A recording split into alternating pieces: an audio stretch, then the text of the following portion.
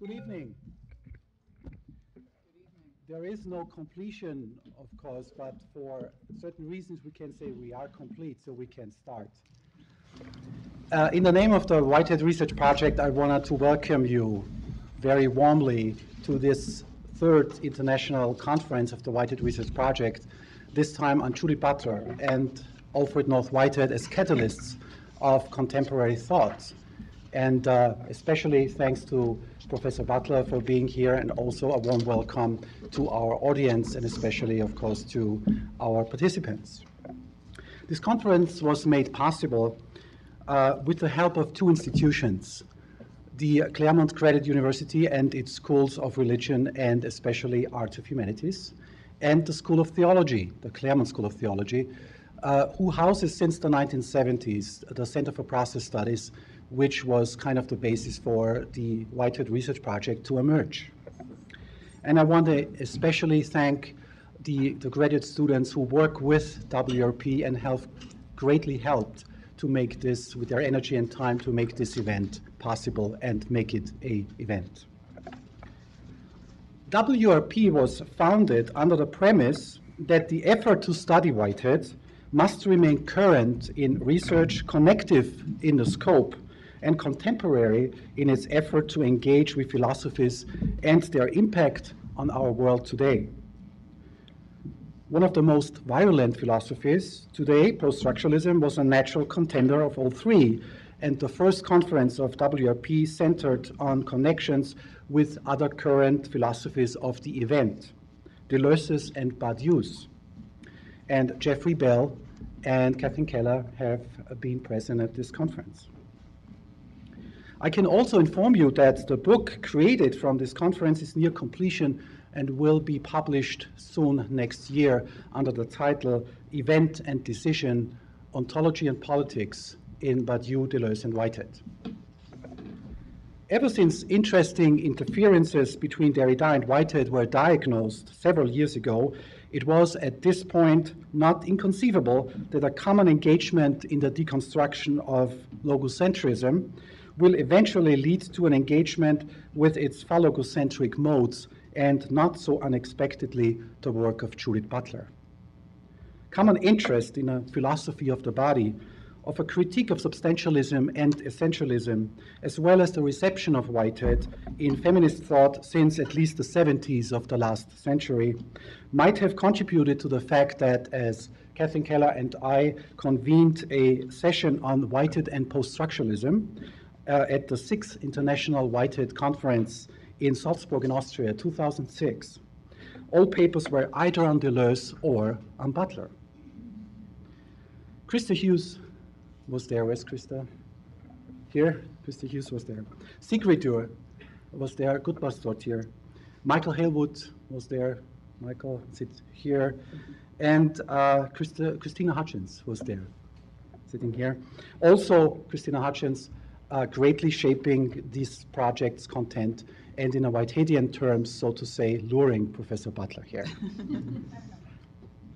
When Fortem Press, the publisher of some of the recent works of Judith Butler, showed interest in my proposal to a book that would entertain all three philosophers, another project was born based on the Salzburg Conference and greatly expanded so as to accommodate expected and unexpected connotations and connections between the three philosophies.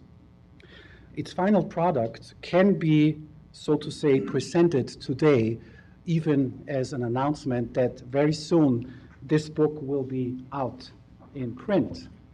Secrets of Becoming. Right.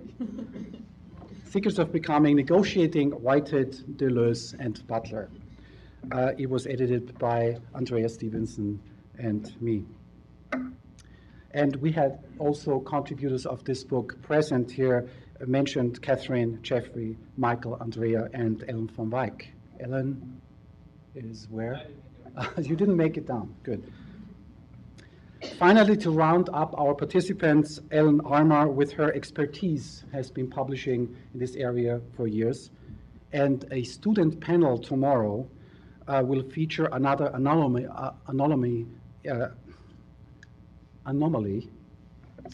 in our philosophical landscape, students of both Butler and Whitehead, who in their own way might take these initiatives into a next generation. A word to the theme of the conference. Becomings, misplacements, departures. A complicated name somehow. Had to think twice about it anyway. It reflects elements present in both philosophers, their understanding of this transient world in its structural commitments, their development of distinct theories of becoming, of syntactical violence, and of the creative opportunities of limitations. How, we can ask, can we give an account of our concerted becomings in a complex world of structural violence?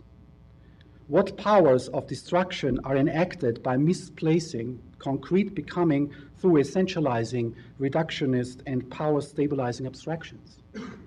How might process or processive theories and performative practices enable modes of departure from fixed and controllable identities, categories, and ideals? And thinking of uncontrollable identities, at this point I want to extend my appreciation for Sigurdur, who had to suffer a misspelling of her name.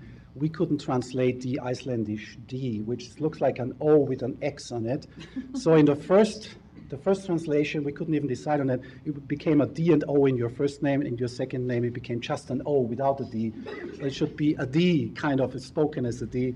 So we tried to there's a so to say, it's history, it's still present physically in some of the material you have. That these questions imply wide consequences for the pressing issues of our contemporary world, ecologically, ethically, politically, philosophically, aesthetically, and regarding the habits of humanity in an ever-changing and power-riddled world, might become even more evident when we remind ourselves that the reign of phallogocentrism is far from over. Consider these two current facts. First, while the hate crimes in general have diminished in the US in 2008, the most significant crescendo appeared with the ones related to sexual orientation. It spiked 4% alone in LA County, in which we are. Second, as a direct outcome of American politics, namely the emergency plan for AIDS relief, the promotion of homophobia in Africa has received such aid money helping in the legal suppression of homosexuality. Uganda's campaign against homosexuality has, in recent weeks, led to a legislation that actual or even just perceived homosexuality, which is already illegal under Ugandan law, in case of repetition, would imply death penalty. The population is encouraged to alarm the authorities if they suspect that their neighbors or colleagues are not heterosexual. This may leave us with an even more urgent sensitivity towards Butler's critical theorizing of the genesis of gender, sex and sexuality, bodily subjectivity, subversive speech acts, the inauguration of queer theory, the unending becoming of social relations, and the critique of the violence of contemporary political regimes as they foreclose human freedoms. And it might leave us with a greater sensitivity for a new reading of Whitehead as precisely and paradoxically in the line of ancestry of these deconstructive, anti-foundationalist, power-critical, feminist, and ecological political discourses. Whitehead's vision of a multiverse of ultimately uncontrollable becoming, of the compulsory corporality and sociality of all existence, and of the creative resources of activity might make him a true resource in the aporeas of contemporary thought for an ethical, political, and ecological activation in our riddled world. And in this sense, I hope this conference will inspire us. So welcome again. And now we have a welcome from the two deans of the two schools of CGU, Claremont Graduate University, before we really begin. So almost beginning. So I think.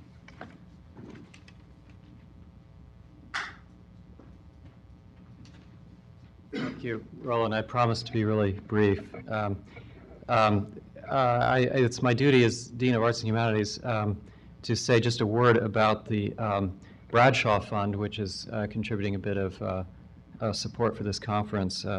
It was established in memory of Thornton F. Bradshaw, former chairman of the Board of Fellows of Claremont Graduate University and Center. The Bradshaw name is attached to this program because, quote, it represents his ideals, humanities, and the arts as part of a public person.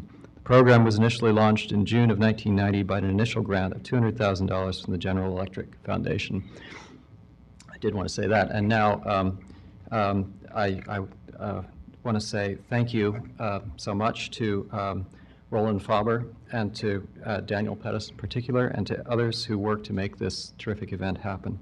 And I want to say welcome to our distinguished guests.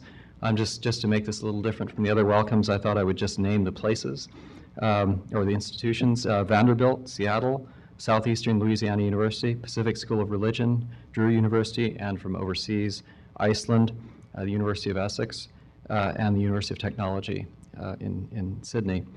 And of course, special welcome and thanks to keynote speaker Judith Butler, who has already given generously of her time and spirit, holding a seminar on her work in this auditorium earlier this afternoon for students in arts and humanities, religion, and School of Theology. I saw with horror that I'm on the program in a wrap-up session in Saturday, so I'm not going to try to say anything now substantial about the conference or about any ideas I might have. I have to save every tiny scrap of thought I might come up with, except I'm making a promise. I'm going to try to say something about these fascinating images. As Roland was speaking, I couldn't help just staring at them, and I want to do something about philosophers and suitcases. And unattended baggage, which you never know. So I'll try to think of something. In any case, welcome, and now Anselm Min, Dean of Religion.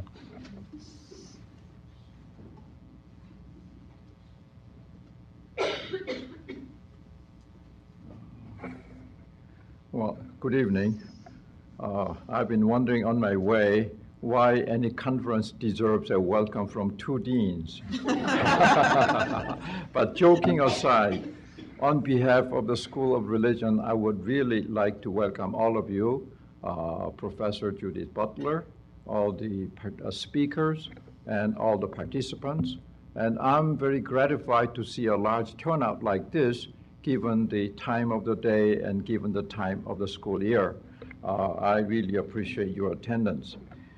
Whitehead once said that things do not remain the same after the shock of a great philosopher. There's something I love to quote even in my classes. It seems to me that the shock will be even greater and even more predictable when two great minds interact, as we are going to see in this conference between Professor Judith Butler and the representatives of the Whiteheadian tradition.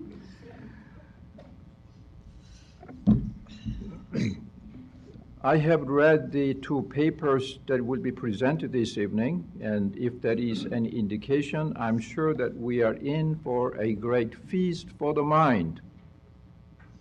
Maybe I shouldn't have said mind, that sounds so dualistic, so I would say for the embodied mind.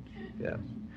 I'm really looking forward to an exciting celebration of new ideas and new thoughts and new insights that will stretch our conceptual imagination to the limit, deconstructing, destabilizing, contaminating, and always complicating and problematizing our concepts, which seem to be almost always irretrievably addicted to reification and essentialization. I would like to congratulate my colleague and friend Roland Faber for organizing this exciting conference with such a distinguished panel. It is also my great honor and pleasure to introduce the two distinguished speakers who will present the first double lecture. And I've been noticing Roland's penchant for double lectures, you know. The two lectures are responses to a theme Professor Butler has been exploring, especially in her recent works, the theme of the vulnerability of embodied existence and the constitutive sociality it implies. The first speaker will be engaging it from the Whiteheadian perspective, pushing it further in terms of cosmic sociality. The second speaker will do the same by intensifying it further in a Levinasian direction. I can assure you that we are in for a real intellectual treat. The first speaker, Catherine Keller, who will be speaking on undoing and unknowing, the widening relations of Butler and Whitehead. She has been on the faculty of the Theological School of Drew University and is Graduate Division of Religion for the last 2 decades and longer. In her teaching, lecturing, and writing in a multiplicity of different settings, she has been seeking, in her own expression, to midwife a theology of becoming.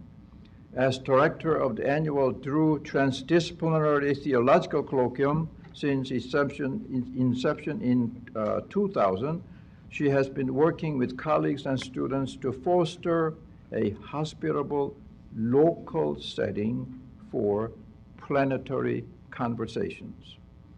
Her books include On the Mystery, Discerning Divinity in Process, God and Power, Counter-Apocalyptic Journeys, and The Phase of the Deep, a theology of becoming. I have a special reason to welcome Professor Catherine Keller. She is one of the most outstanding graduates of the School of Religion. When the school was still a department of religion, she was here working with Professor John Cobb. And I'm so happy and delighted to have back. I know she has been back on this campus many times over, but it's always nice to have you back anytime. So without further ado, let me just introduce Professor Catherine Keller. Okay.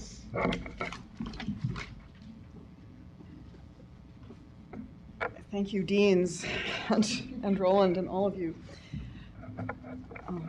It is eerily like coming home. I had opened my pre-distributed paper with the poem of a medieval mystic on the subject of a gruesome wit, gruwelijk wit in the Old Dutch, an unbearable but irresistible wit of the subject herself. It undoes her, Hadewich says. Yes, 800 years, BJB, before Judith Butler. The poem reads in part, "In the infinite, I reach for the uncreated. I have touched it. It undoes me."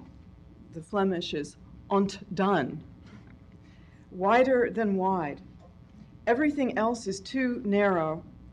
You know this well, you who are also there. This old begin lets me first of all congratulate Roland Faber on widening the mission of process thought into the Whitehead Research Project. Of course, what made the Center for Process Studies magnetic for so many of us already decades before Roland's advent was its transdisciplinary resistance to the narrowness of Western thought in its theological as well as secularist orthodoxies. John Cobb, who coined the term postmodern in the 60s, was already reaching for the uncreated. So was his student Marjorie Suhaki, the teacher of so many of you here tonight.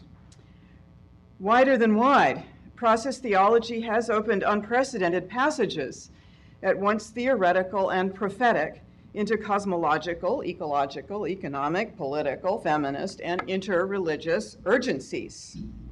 You know this well, you who have been also there.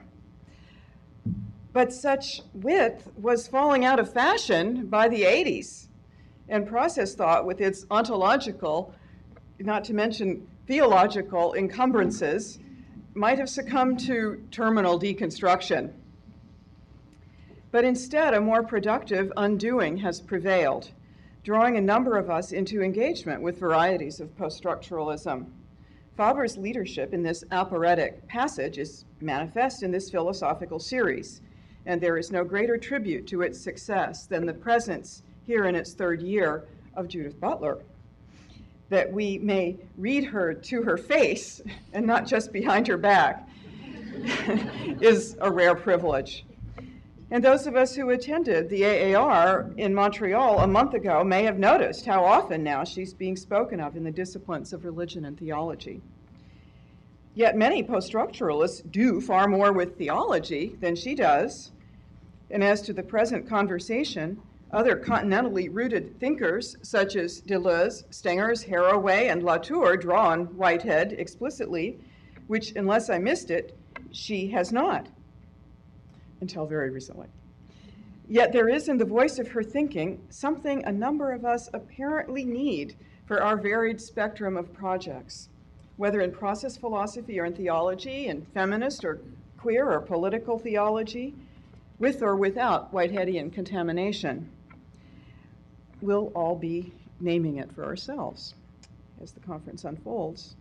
As for me, there is much that I have appreciated in Butler's thinking in its game-changing late 20th century works.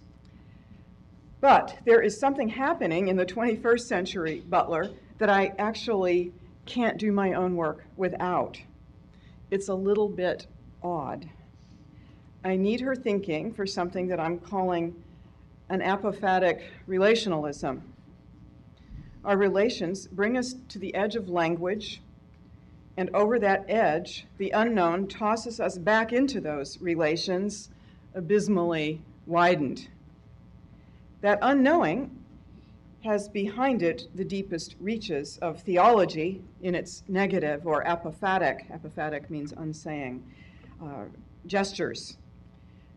Perhaps I find her thought theologically helpful precisely because her books remain minimally worried about theological language and its postmodern, post-God or post-death of God quandaries. Theology has been coming undone for an awfully long time. And if it isn't, we theologians are missing something.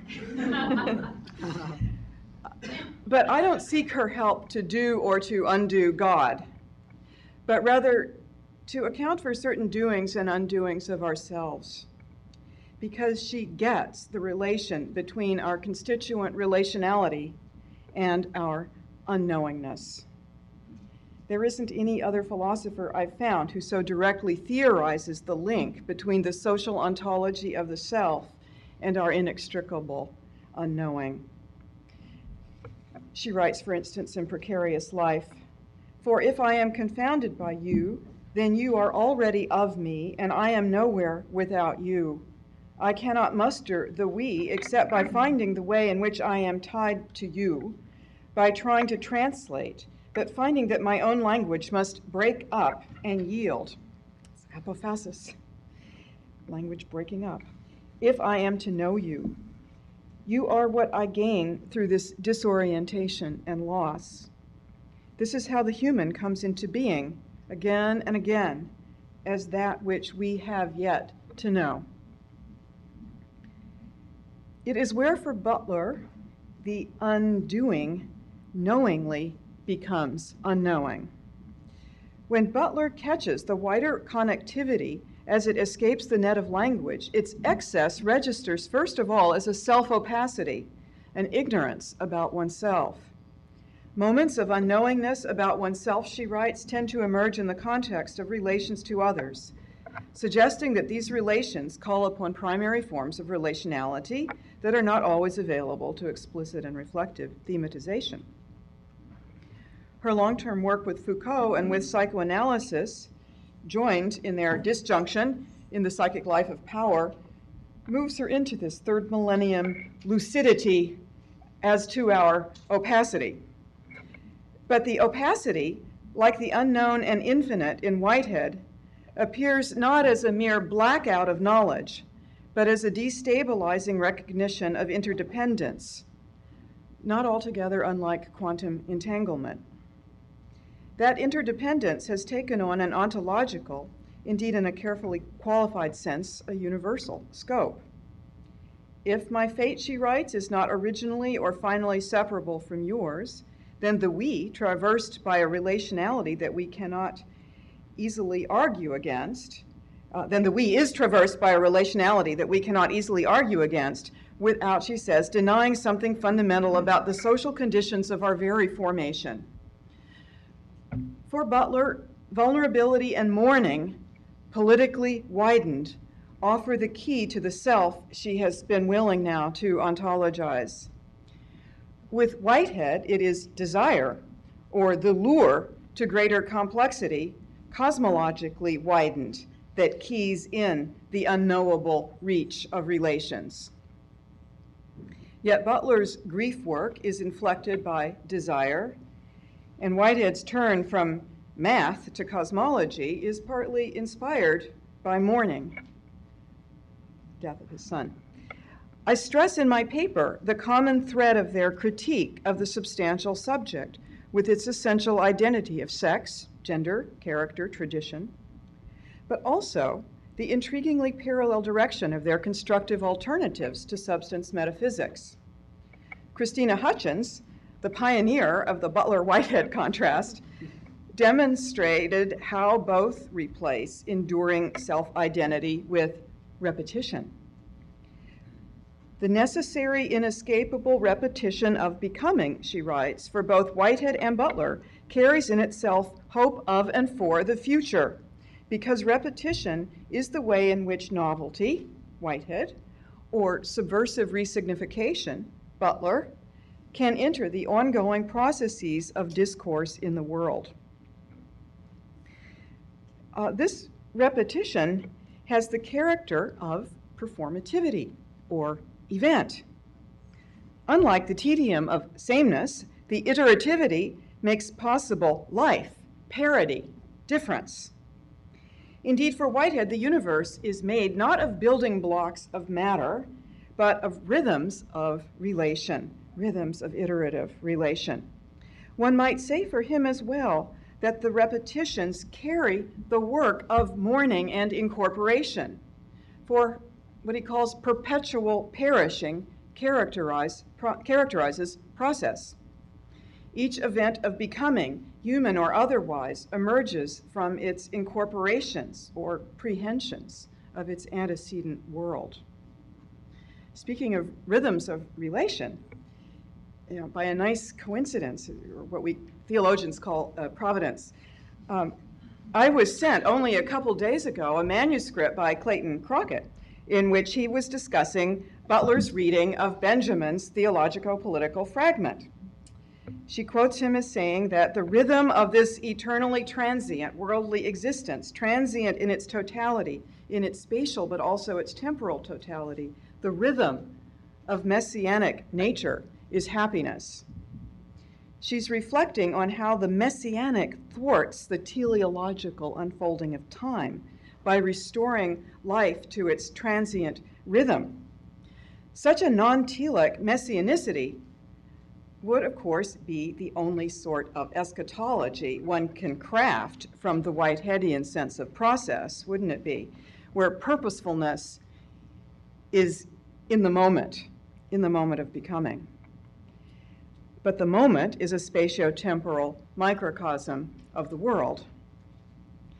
Now, even more providentially, or perhaps Kabbalistically, Crockett was using this Butlerian rhythm to elaborate on Caputo's reading of The Face of the Deep, where I happen to draw out the Deleuzian Whiteheadian chaosmos of rhythmic polyphony as a cipher for the lost chaos of Genesis, and an alternative to the coercive force of omnipotence. The repetition in Whitehead is the prehension of the past in the present, bouncing toward the iteration of the present in its own future. There, the messianic, or for Whitehead, the lure, would come into play. It lacks the power of a traditional creator, the mythic violence with which to control the outcome. The event will instead, in each instance, be determined by the indeterminate interactions of creatures. I hope that my essay showed the way that in both Butler and Whitehead, repetition folds into relationality, which unfolds its ethical enigmas and which cloud into unknowing. But Butler brings forth much better than Whitehead the relevance of the unknowing to the ethical. It may be that what is right and what is good, she says, consist in staying open to the tensions that beset the most fundamental categories we require to know unknowingness at the core of what we know and what we need, and to recognize the signs of life and its prospects.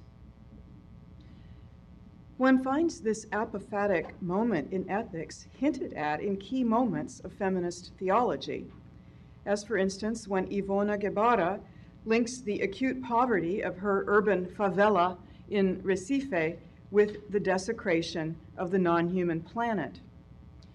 She writes of the dimension of a not knowing as a fundamental dimension of our being. That, she says, makes us more humble and at the same time more combative. That lets us, she writes, gain respect for differences and the possibility of building an interdependent society. Guevara is not a process theologian, but almost.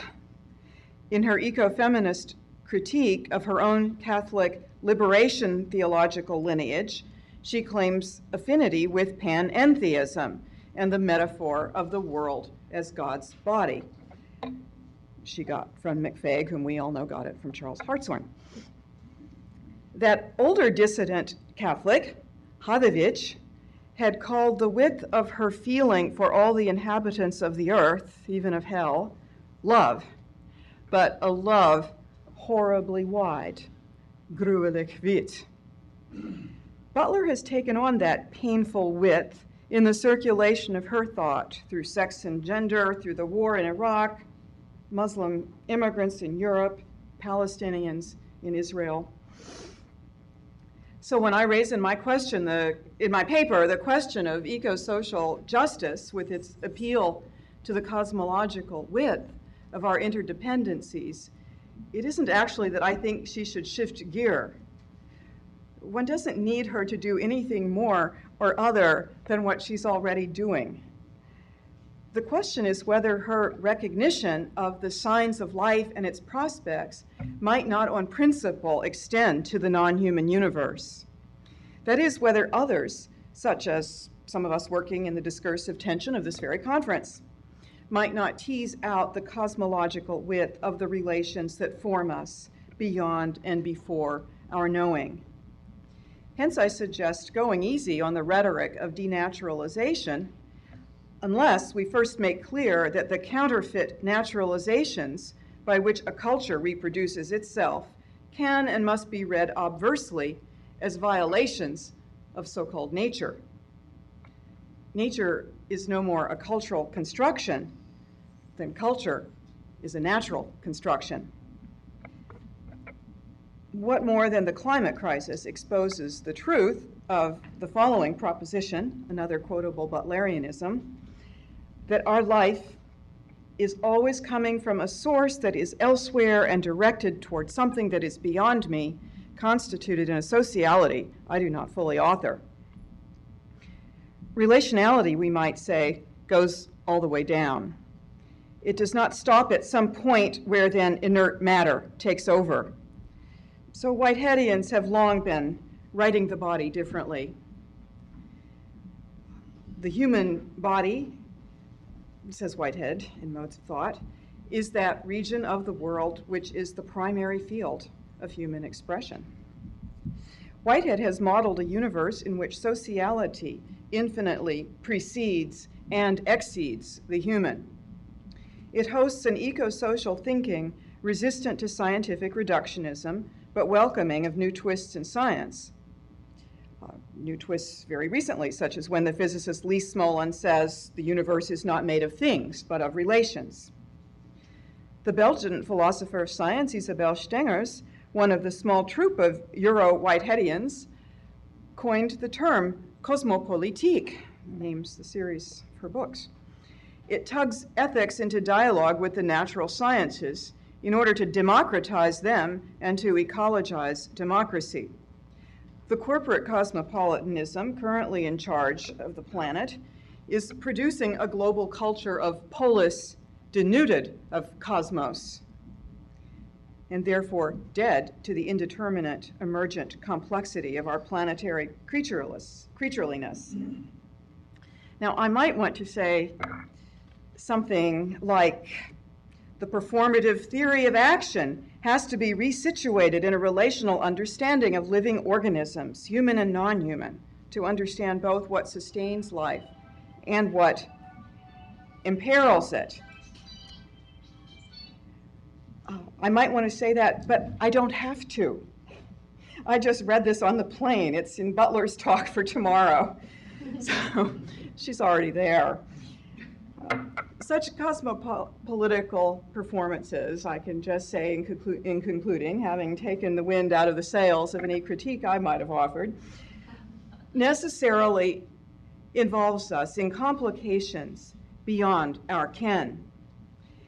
Hence, I resort these days to a 15th century complicatio, where the multiplicity of relations are folded together in the docta ignorantia, the knowing ignorance.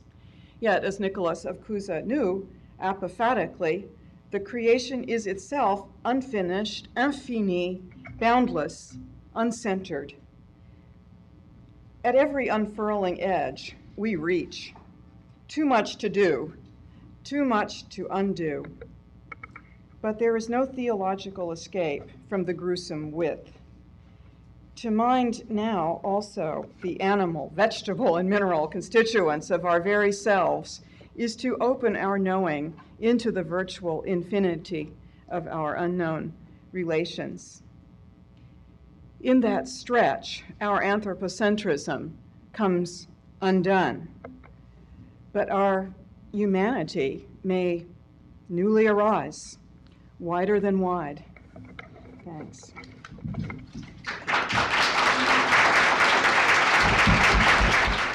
The subject of the next paper is Becoming Terry Schiavo, and the presenter is Professor Ellen Armour, who is the successor to Sally McFaig at Vanderbilt University in the E. Rose and Leona B. Carpenter Chair in Feminist Theology and as Director of the Carpenter Program in Religion, Gender, and Sexuality.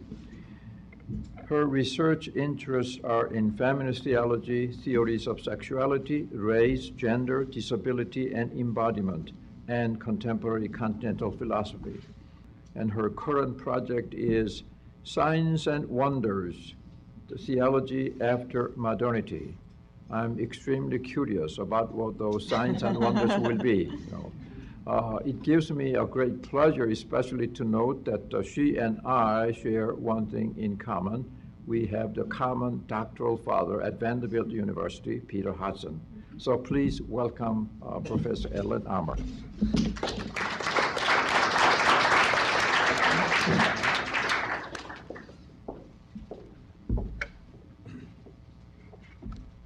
Well, thanks to Anselm for that kind introduction, to Roland for organizing this fabulous conference along with your co-organizers and helpers, to Judith for being here, to all of you also for taking the time to entertain conjunctions between Whitehead and Judith Butler, and to my fellow respondents and paper givers. I hope that was a kind of cheery introduction because we're about to get really gloomy, I'm afraid. The notion of becoming initially seems to open onto a utopian horizon. It invites us to imagine a future wherein we escape the limits of current regimes and come to embody new forms and ways of being.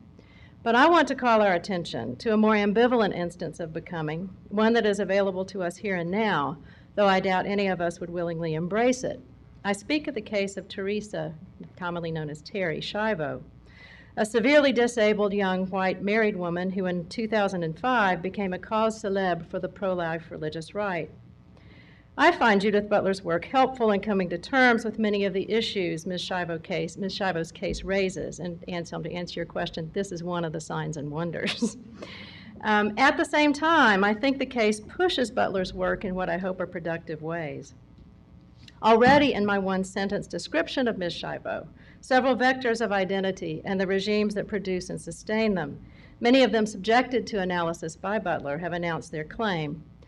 It is certainly the case that these vectors of identity and the systems through which they co-articulate always play out upon embodied subjects. But Ms. Schiavo's state of embodiment is of particular salience here. It's that specific convergence of gender, race, sexuality, kinship, religion, politics, and the law in and on a person so seriously disabled that calls for deeper analysis. So, Becoming Terri Schiavo, Part 1. I start with an epigraph from Representative Barney Frank, Democrat of Massachusetts. Perhaps you'll recognize it when you hear it. Quote, "We're not doctors, we just play them on C-SPAN."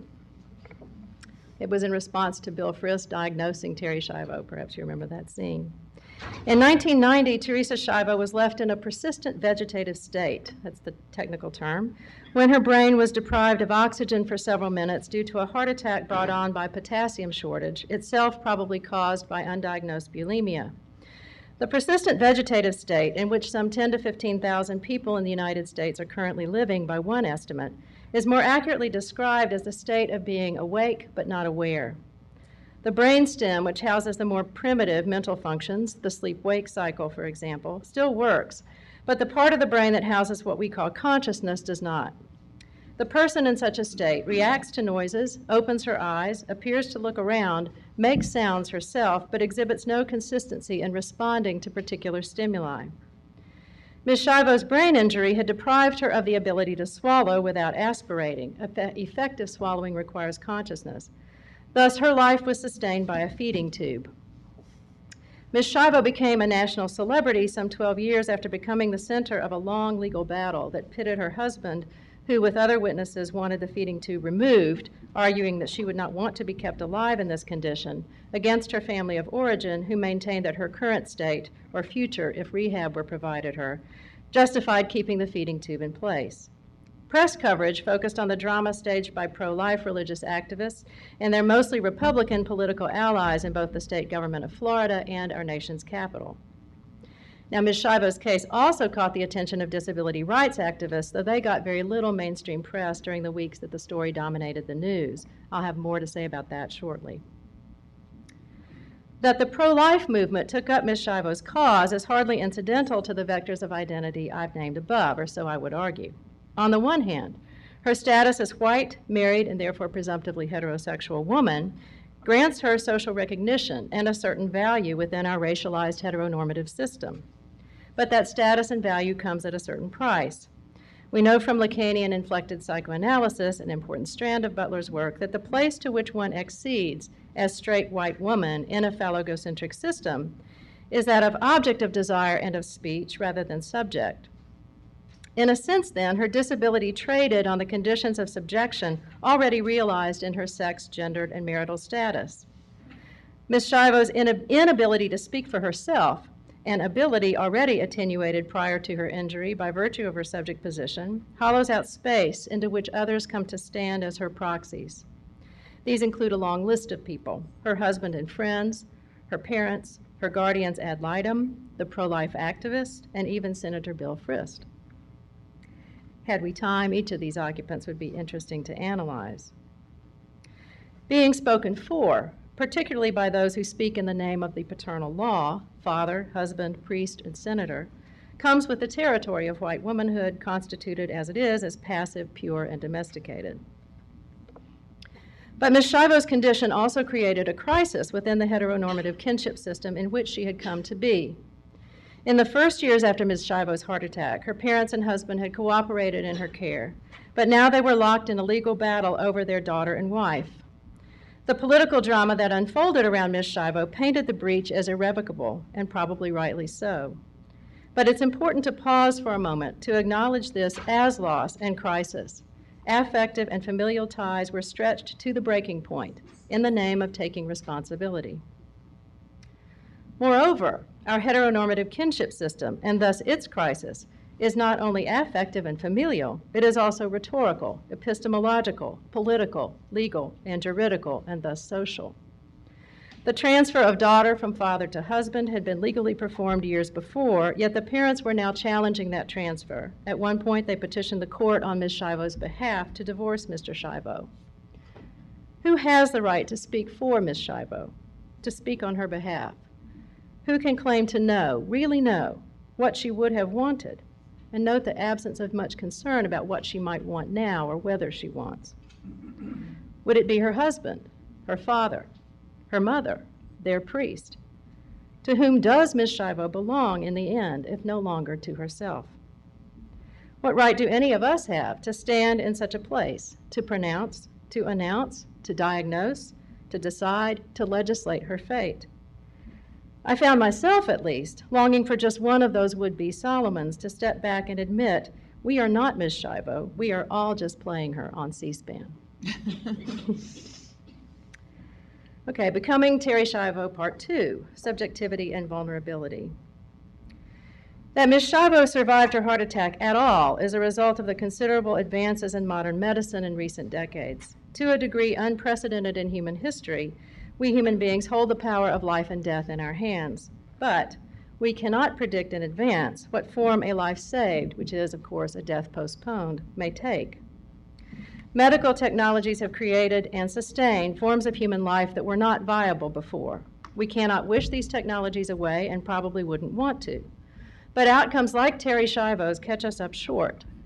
How able are we to live with and into these new forms of human life?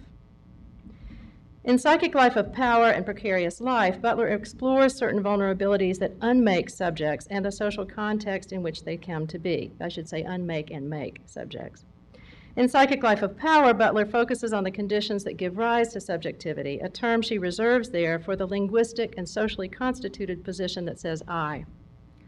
Subjectivity in this sense is not a substantive essence, but an ongoing process of becoming.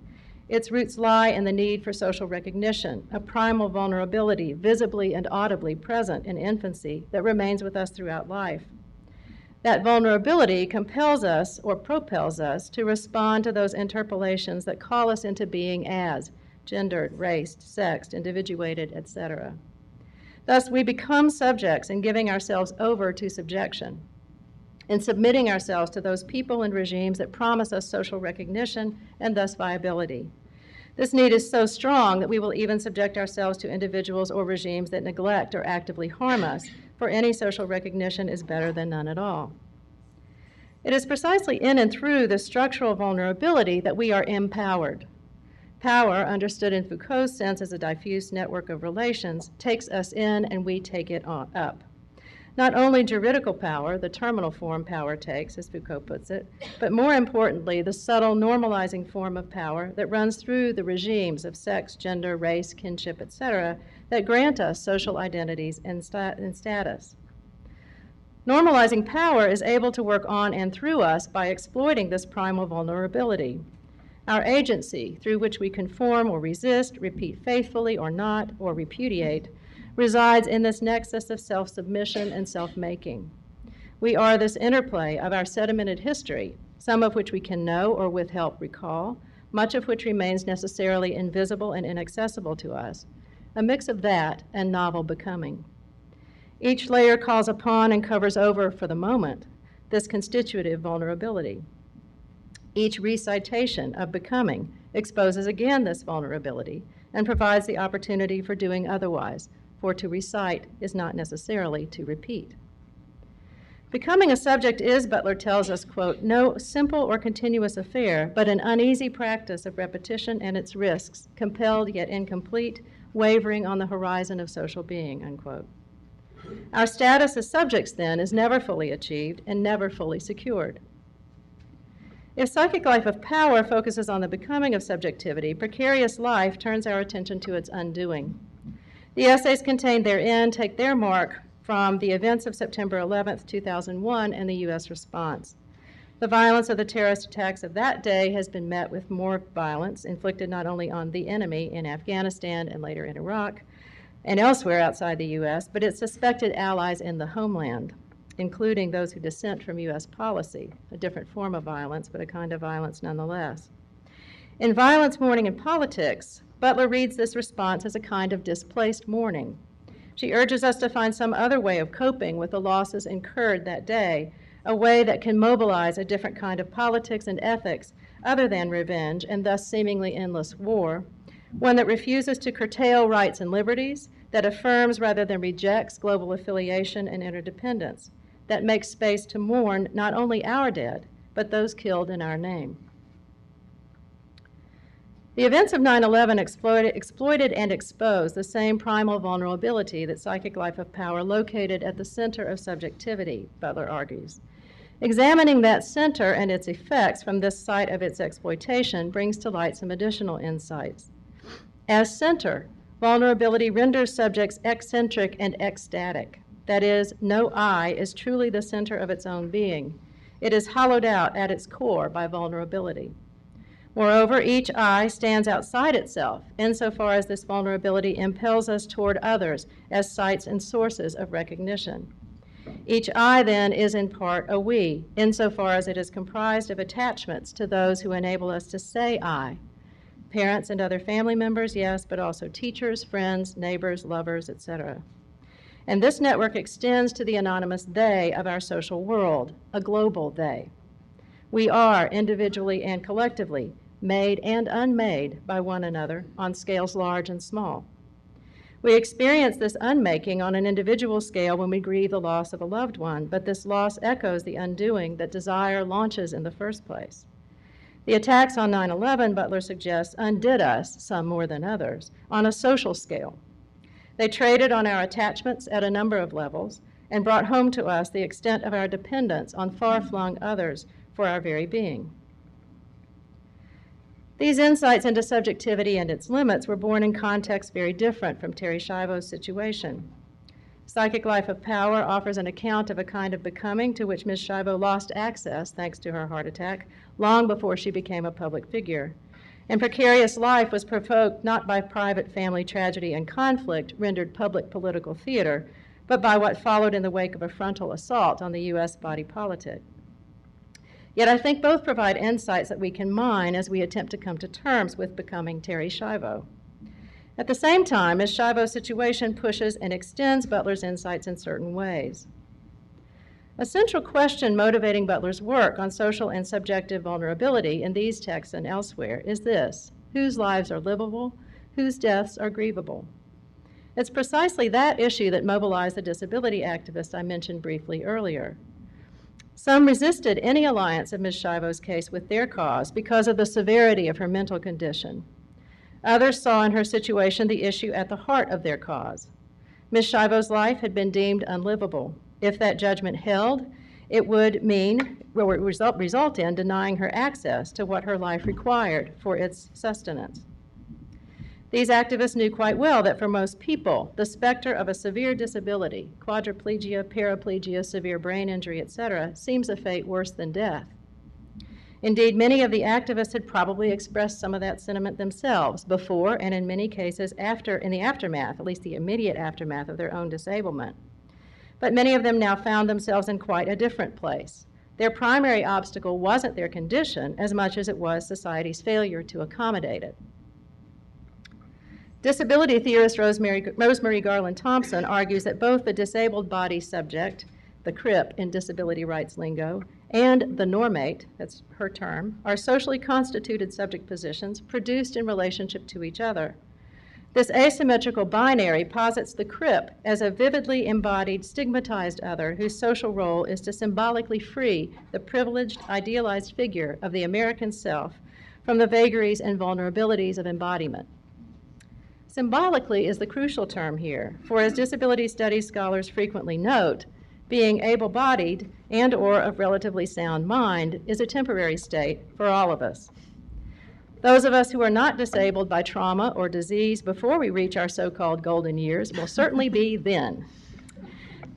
Facing up to the realities of these forms of becoming require, I think, a different approach to, quote, the vagaries and vulnerabilities of embodiment than the CRIP-normate binary allows. And it's here that I find Butler's work especially helpful. Her emphasis on subjectivity as acquisition, and a tenuous one at that, articulates both subjectivity's emergences and its disintegrations. Moreover, reserving the term subjectivity for a linguistic and social position, leaving terms like perhaps individual and person as placeholders for the human being considered under other rubrics, simultaneously calls attention to our cultural bias toward linguisticality as the mark of humanization and provides leverage against that bias. For more primordial than linguisticality is a vulnerability at once social and physical that constitutes all of us, from birth to death, no matter what our state of ability or disability. Ms. Shivo was as primordially vulnerable, socially and physically, on her wedding day as on the day they pulled her feeding tube. Where the prospect of becoming Terry Shivo pushes Butler is, I think, toward a deeper realization of the ways bodies matter, of the way we are all grounded and ungrounded by the materiality of the body. Butler speaks frequently, especially in precarious lives, about the body's vulnerability to attacks from the outside. But Ms. Shivo's case calls attention to the body's vulnerability from the inside. And that vulnerability runs right through subjectivity, even as, or perhaps especially as, linguistic and social position, insofar as linguisticality presupposes the materiality of the brain. Now, I am not here plopping the body down in our midst as, after all, an unsurpassable lumpen thing that will, no matter what, have the last word. Thinking bodily vulnerability from the inside out rather than the outside in may push Butler's analysis, but not in ways that are antithetical to it. Her work keeps together in ways few others do, the social and the personal, the material and the cultural, reminding us that all of it together constitutes a network of contingencies, doings and undoings, makings and unmakings. Internal bodily vulnerability is part and parcel of this larger network of contingency and of the specific features, systemic and otherwise, that constitute the forms it takes in our time and place. And here I want to add my voice to others, including Butler's, that you'll hear over the next few days, that call for a new ontology of life. Butler helps us see that internal vulnerability, too, is as much social as physical, all the way down. Let me retrace the steps involved in becoming Terry Shivo now from the inside out.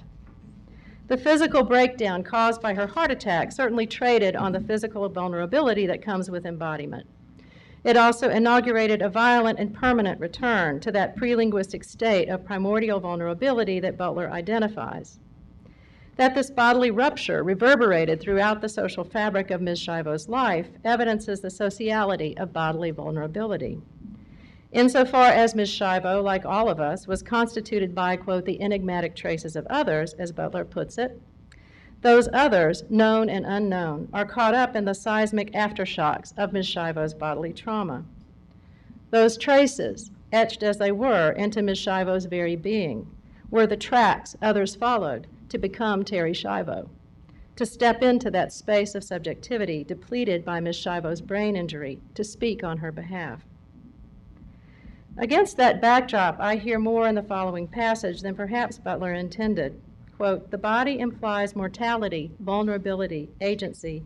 The skin and the flesh expose us to the gaze of others, but also to touch and to violence, and bodies put us at the risk of becoming the agency and instrument of all these as well, unquote. Becoming Terry Shivo, Part 3, The Sanctity of Life. And I start with another epigraph, this time from George Philos, Mr. Shivo's lawyer. Quote, perhaps a lot of the opposition to Mrs. Shivo's situation had more to do with the fear of death rather than the sanctity of life. The critical thing, of course, is not just to acknowledge vulnerability, but to find ways to live ethically into this shared state. Here, too, I find Butler's work helpful. In the concluding essay of Precarious Life, Butler turns to Emmanuel Levinas as a source for an ethic that can handle vulnerability differently. Butler is drawn to Levinas's account of a vulnerability that precedes or exceeds language and subject formation, a vulnerability of and to the other that calls us to responsibility for the other and thence into subjecthood. This vulnerability, which Levinas calls the face, presents concomitantly as a command, thou shalt not kill me. This command takes the form not of a Kantian categorical imperative, but of the other's material vulnerability to being killed by me. Two things emerge from Butler's account of Levinas here that I find particularly helpful. The demand from the other is not first and foremost linguistic or even conscious. It can present itself to us through various forms of bodily comportment. Butler mentions the agony and fear communicated by certain body postures viewed from behind, for example. Thus, our obligation to the other is not dependent on conscious expression of need or demand. It is, however, the face's relationship to death that strikes me as particularly helpful. Quoting Levinas now, Butler writes, "The face is not in front of me, en face de moi, but above me. It is the other before death, looking through and exposing death. Secondly, the face is the other who asks me not to let him die alone, as if to do so were to become an accomplice in his death," unquote. Here, I think we are brought face to face, so to speak, with perhaps the fundamental layer of the ethical dilemma presented by becoming Terri Schiavo. We are simultaneously vulnerable and responsible. That rightly terrifies us. And yet we must, indeed we will, one way or the other, respond, as others must, indeed will, respond to us. I am not here going to take sides. I'm going to leave each of you with the demand of this particular face and the others that it may call to mind.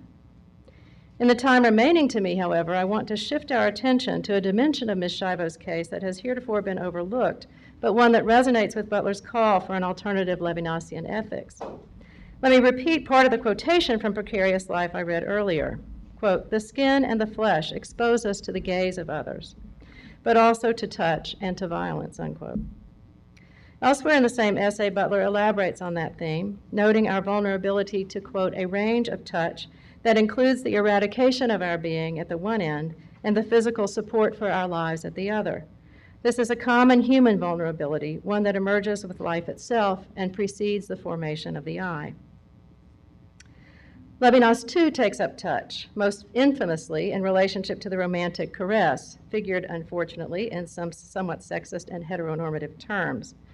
But in at least one context, he writes of, quote, "the caress of a consoler," unquote. This caress provides comfort, not by ending suffering or compensating for it.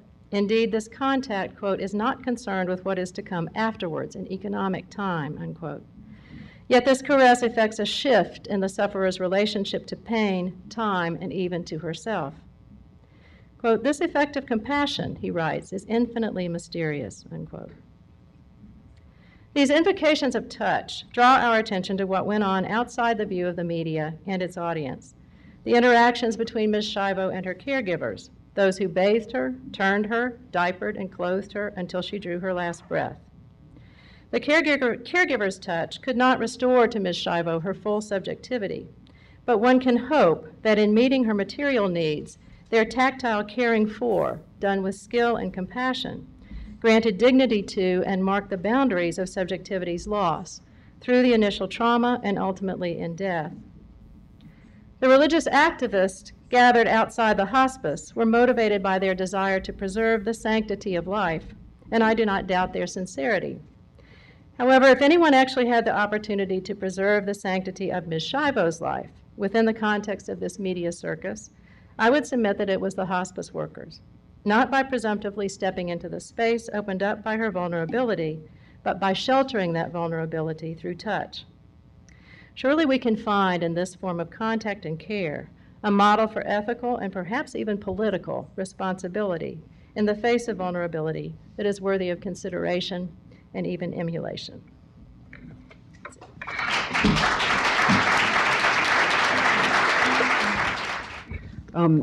Well, thank you very much. I just want to say first I'm extremely honored to be here and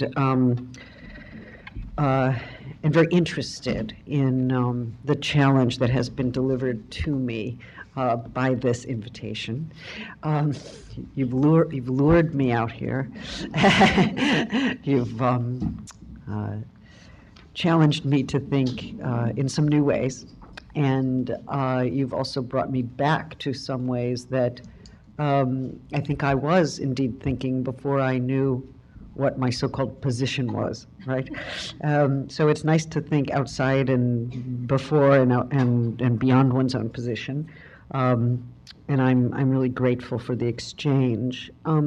These are both, I think, quite wonderful papers. I had a chance to read them this morning, and and like them both for their differences and for the different kinds of challenges that they pose.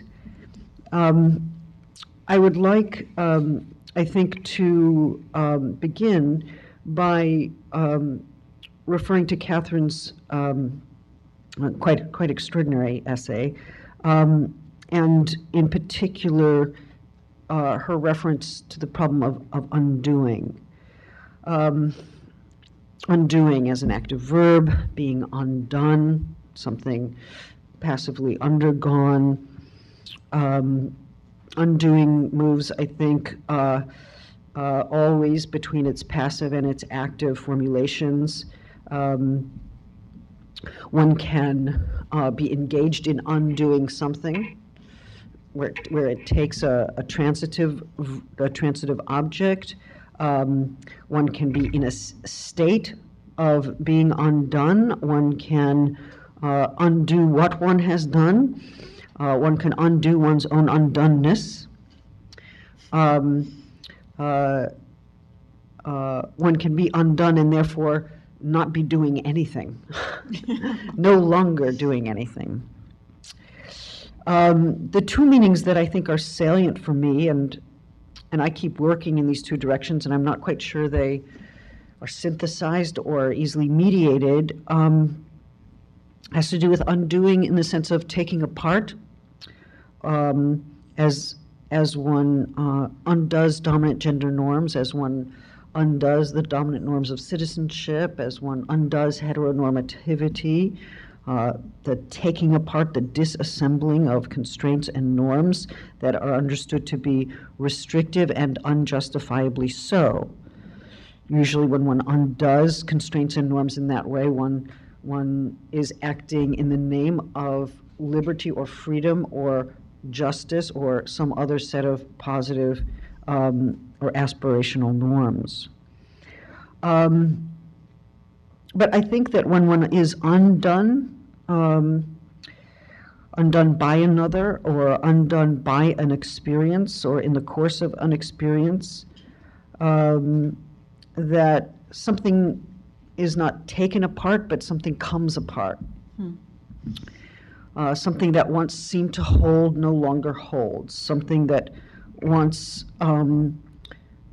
seemed to have a certain kind of integrity or self-sufficiency turns out to have an internal disparity or lack of self-sufficiency.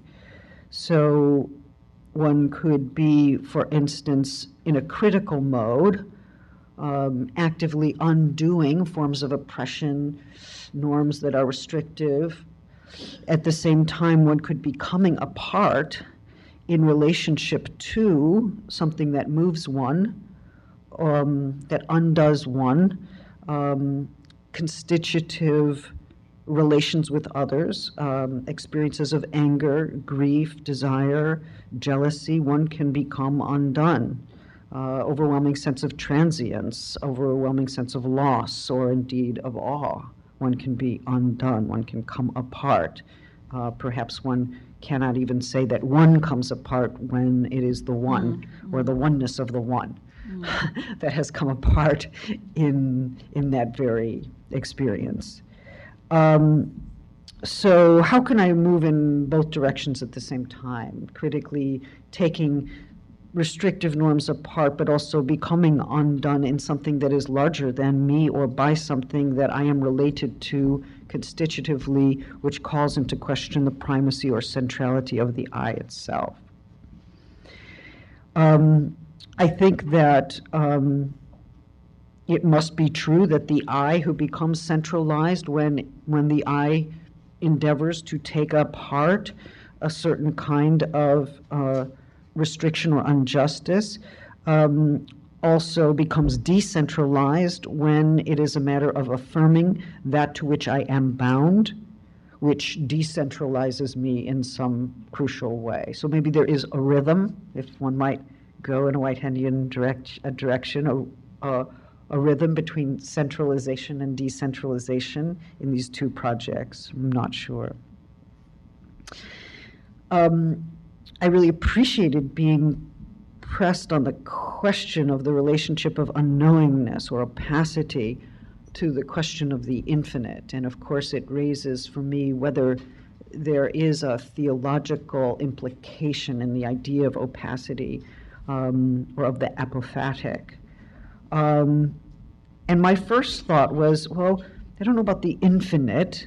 Could we perhaps return to the pre-Socratic idea of the indefinite, which of course also has its early modern versions, that boundless stuff, the apeiron of the pre-Socratics.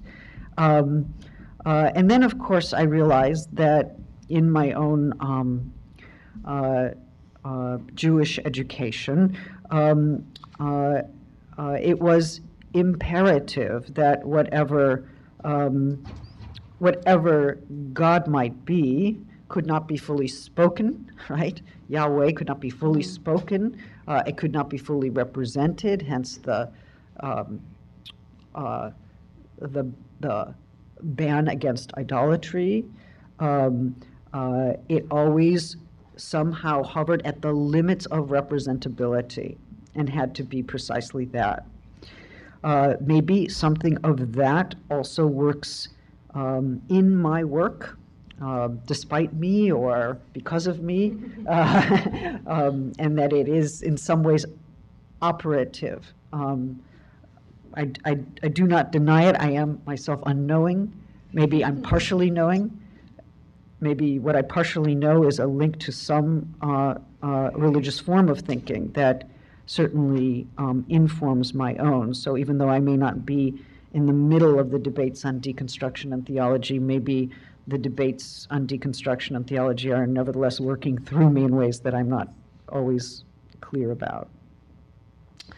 One question, actually, that both these papers pose to me in an interesting way is whether, even though perhaps this idea of the social as including an idea of interrelatedness and constitutive relationality is, I think, very important for dislodging certain subject-centered ways of thinking, dislodging certain ego-logical ways of thinking. Perhaps it still remains within a certain kind of human world and does not take into sufficient account the interrelationships with other living organisms or non-human life. And I'm going to try to address that tomorrow evening. But what I just want to raise here is whether there's a risk of restricting interrelationality to the social. Why should the social be the name for that interrelationality, or why is it the exclusive name? I'm also, I may be unknowing about the modes of my dependency on others. I may be unknowing about the ways in which others have formed me.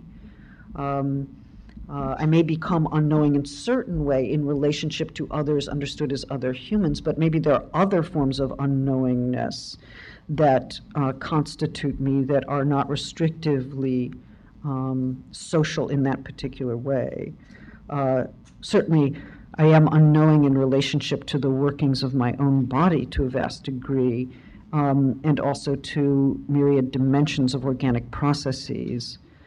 Which doesn't mean I wouldn't be able to give you a sufficiently scientific explanation, but that my scientific explanation would always come up against a certain kind of limit, since it wouldn't be able to explain, that is to say, fully give a conceptual explication for that to which it refers. In other words, there's some incommensurability between explication and phenomenon that's never fully overcome. Another way of saying this is to ask what it is that exceeds any frame or every frame. How do we think about life in particular as this kind of excessive moment that various kinds of explanatory frames or descriptive frames seek to understand, but which also has a continuously excessive dimension that makes us have to frame again, or that makes no one frame into a complete or final frame. One thing I would like to ask, and this is going to be an open question for me and something I hope to learn, and I think it's raised again by both of the papers in different ways, which is the question of grief and of loss. I've always enjoyed asking the question of whether Deleuze, for instance, could ever come up with a theory of mourning. And I've asked many Deleuzians. It's one of the first things I say to them when I meet them.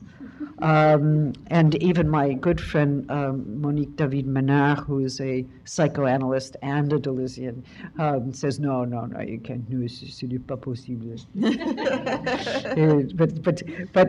But maybe it is, and I don't know whether it is. But I wish someone would work with that. And then my question is, well, what about Whitehead? Can he come up with that? I mean, I'm aware of the various efforts to bring the two together, but I was struck by Catherine's concession here on page 13. Process thought, except in its pastoral and practical forms, not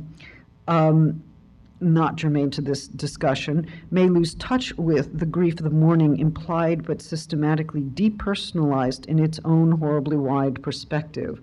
For in its avoidance of the standard anthropocentrism of most Western philosophy and theology, including its relationalisms, the incorporative losses that make us human remain, shall we say, underdetermined. Perpetual perishing in Whitehead undoes all momentary subjects, marking the beat of the rhythmic, emotive repetition which has taken the place of inert matter. But only in the cosmically rare instances of humans and their heavier emotions would grief play a role. Interestingly, one cannot argue that the transgenerational Wirkungsgeschichte of Whiteheadian thought is any less ethical, sociopolitically or communally speaking, than other progressively oriented theories. So it's a question for me. I understand that there is perishing as part of a kind of rhythm. I want to know if there are eternal objects, are there also perishable objects? Maybe there's an easy answer to that. I also understand that there's an important concept of the limit, but where and when can we think destruction and loss? Do we have to be careful of those moments in which just destruction and loss are taken up as part of a rhythm? Is that a redemptive moment? Does it gloss certain kinds of irreversible or even unfathomable losses? Here I just simply stand to learn. I hope to talk more about some of these issues tomorrow, but perhaps it's worth noting as well, at least here, that I will be interested in trying to think anew the distinction between metaphysics and ontology, something I thought I had, was done with. And now I'm suddenly undone by a new set of problems, which makes me wonder whether I've got to go back to the drawing board. I understood metaphysics always as an inquiry into the structure of reality, the ultimate structure of reality, importantly. And I understood ontology as the inquiry into being.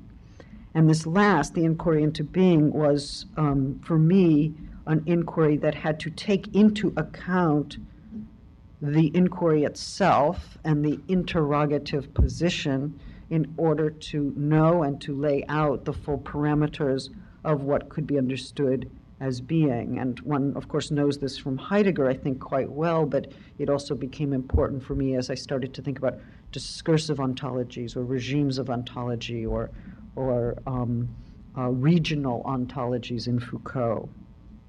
There it seemed that the discursive circumscription of being was part of that being, and we couldn't extricate being from the discursive mode of its appearance.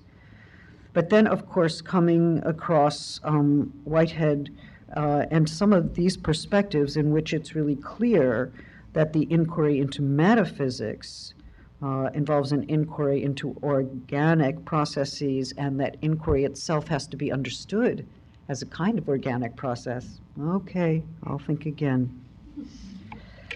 I want to say this. I'm really moved, I think, in Catherine's text by the reference to hospice at the end, and I think it's extremely important. I've unfortunately had recent occasion to think about hospice. It's unfortunate, I guess I would say.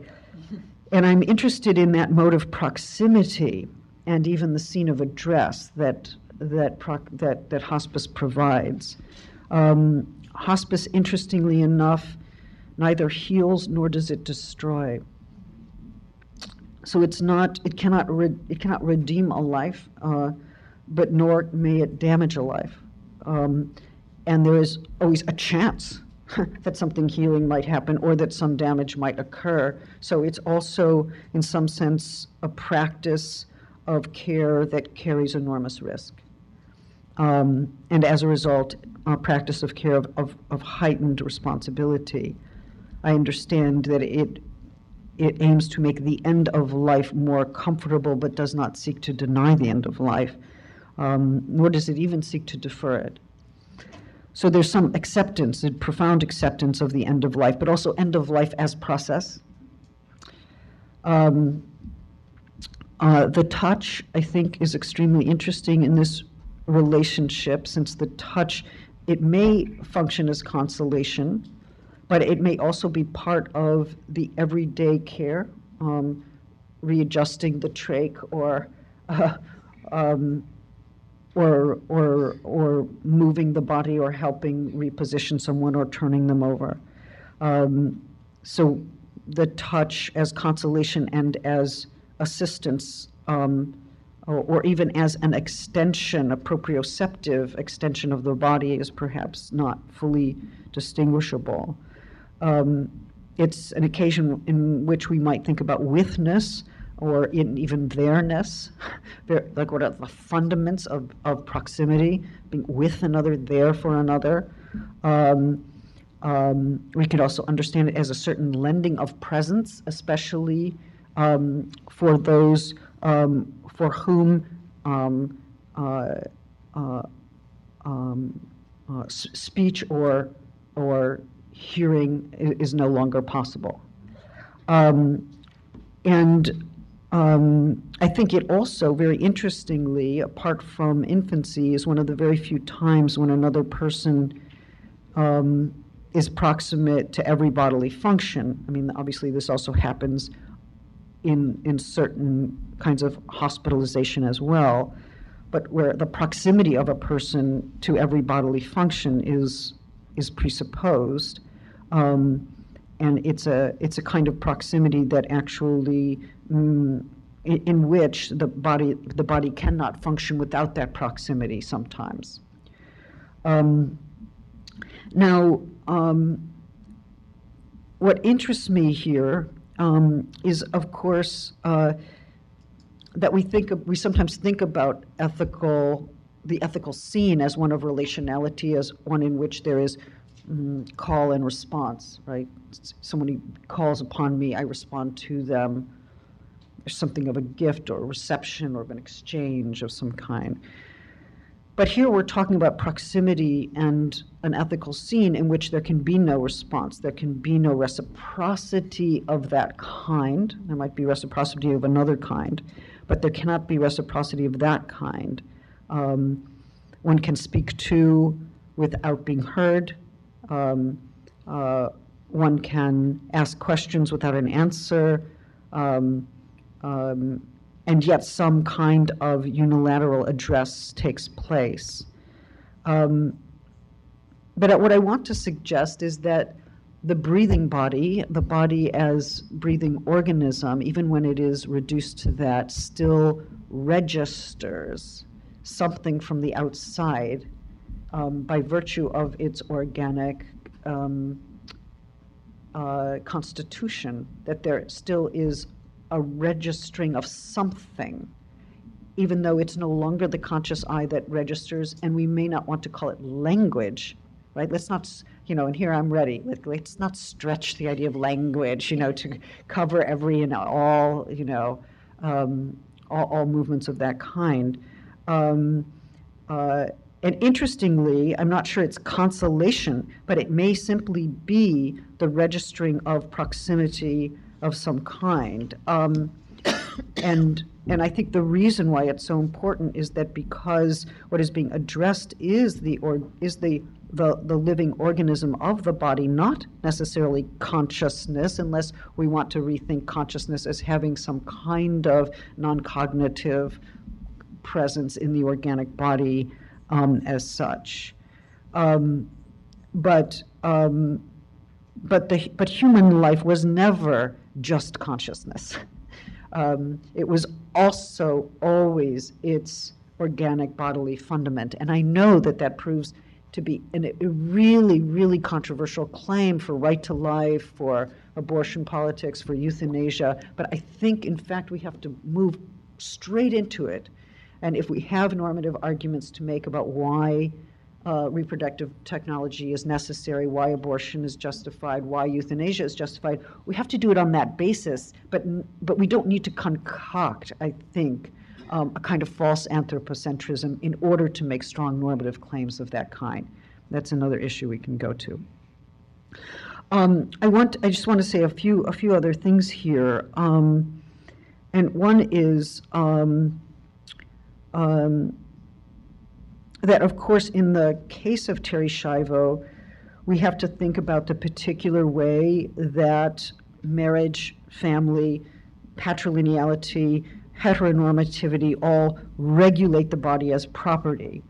But I think we also have to specify in what sense she had become property.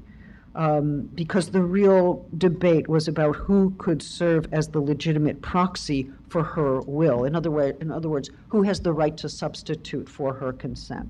So it's not just owning her, she's mine, I can do anything I want with her. It's rather, my voice is the voice that now stands for hers. So what are the legitimate ways in which that substitution or proxy relation can take place? And it's not that the proxy claims to know what she would have wanted by virtue of some kind of proximity. It's rather that the proxy, by virtue of a certain kind of social legitimacy, juridically recognized, takes precedent, the desire of one proxy takes precedent over all others.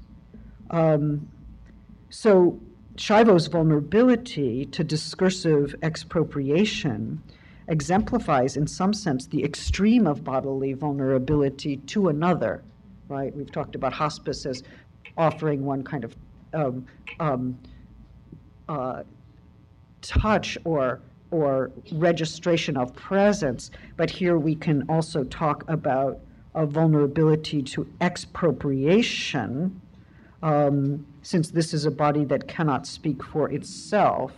Another then gets to bid for legal rights to speak for it. But we can ask a different kind of question, I think, about rights and obligations, not who gets to speak for it, but rather what obligations emerge from the situation of being so fully exposed and vulnerable in relation to others, and what social obligations emerge on the part of those who remain conscious, speaking, acting, and able to attend to this living organism in a way that is as fair as possible. And I want to say that Schiavo's situation could be described as an unlivable life. That's not the same as a negligible life. That's not the same as a life that doesn't count or a body that does not matter, right? An unlivable life is one that immediately entails an obligation to establish conditions of livability on all of us. And where those conditions of livability cannot be met, then we have to make another set of decisions.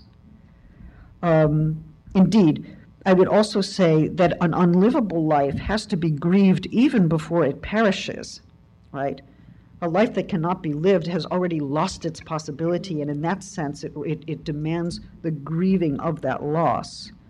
And we can, I think, abhor and grieve the unlivability of a life, and that can move us to the situation of seeking to make it more livable, or, if not livable, survivable in the way that hospice does, and if not survivable under those conditions, not survivable, and then to be more properly and fully grieved.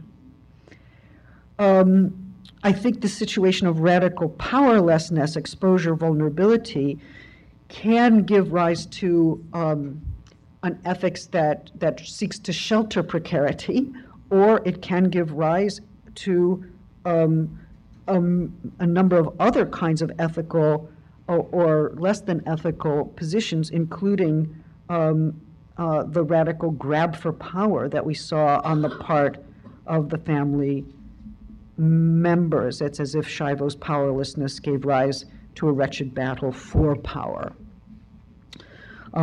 which involved an exploitation of that powerlessness, in my view.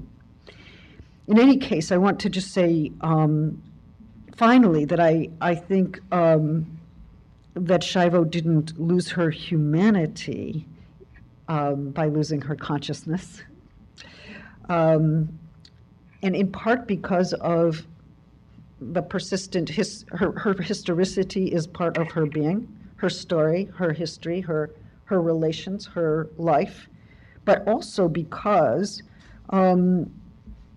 she was returned to the fundaments of life, both bodily and social, radical interdependency, organic process aided by intervention, human, technological.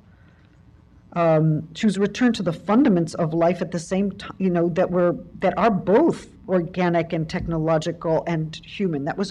That world, that final world, was an organic, technological, and human world. It was still a complex environment. And it seems to me that this situation of complex interdependency was both a condition of her persistence and the occasion for her exploitation. But that actually she is no different from any of the rest of us in exemplifying these dimensions of life. She just exemplified them in the extreme. Okay, so those are my thoughts for this evening, and we'll continue this, I'm sure, tomorrow. And I thank you for the chance to think with you.